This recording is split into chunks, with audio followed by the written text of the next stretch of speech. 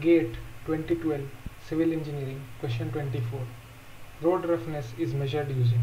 The four options given are A. Winkelmann beam, B. Bump integrator, C. Dynamic cone penetrometer, and D. Falling weight deflectometer. The relevant NPTEL reference has been listed. Coming to the useful data, a Winkelmann beam is used to measure the deflection of pavement under wheel loads. A bump integrator is used for measuring the unevenness or the roughness of the road surface. A dynamic cone penetrometer is a device used in geotechnical engineering for measuring the in situ resistance of the subgrade soils. And a falling weight deflectometer is used to evaluate the pavement stiffness, and it also assesses the load transfer efficiency. Sometimes it is also used to check about the voids in the concrete pavements.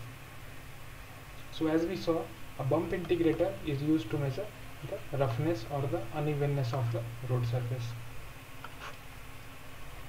So road roughness is measured using bump integrator, that is option B. The relevant NPTEL reference has been listed.